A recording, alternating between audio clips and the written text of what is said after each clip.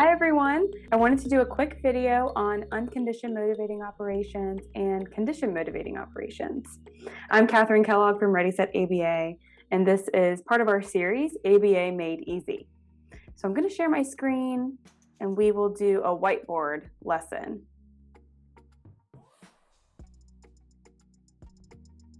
Okay, so let's get started. First of all, when we hear the term unconditioned and conditioned in ABA, we have to think of unlearned and learned. So first, let's break this down. Just like an unconditioned reinforcement or unconditioned punishment, we want to think of something that is more of a reflex. Reflexive behavior, something that is unlearned. Versus when we think of conditions in ABA, it's something that has been paired. It's something that is learned. And this is also a part of our ABC contingency. So there's been an antecedent stimulus that has been presented in the environment, a behavior happens, and then whatever consequence happens afterwards has reinforced the behavior. We've learned and associated these environmental conditions with certain things. When we have the MO piece of this, so we have our unlearned and our learned terms, then we have our motivating operation.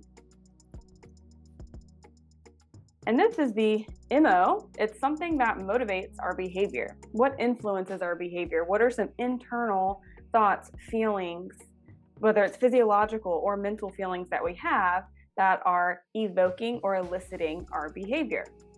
So first, let's categorize those two terms. When we have elicit, that happens on the unconditioned category. So this is our respondent behavior, our classical conditioning. Versus conditioning, we have evoke. Okay, so our motivating operation, this is something like hunger. We have thirst. We might even have anxiety. Okay, we also maybe have some painful stimulation. We also have some avoidance, avoiding certain situations that have been learned. So if we wanted to categorize these motivating operations, we could think, are these learned or unlearned? And that's how we're going to determine if it's a UMO or a CMO. So let's look at this.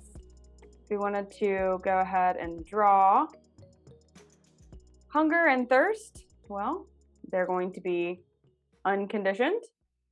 Anxiety also is something that we can't control. It's unconditioned. Then pain is also. So look, all of these so far. Avoidance behavior is oftentimes a conditioned MO. It depends. There are certain things that will evoke these feelings of anger or anxiety, and we've learned that these situations have been paired with negative events. In that case, it could be CMO.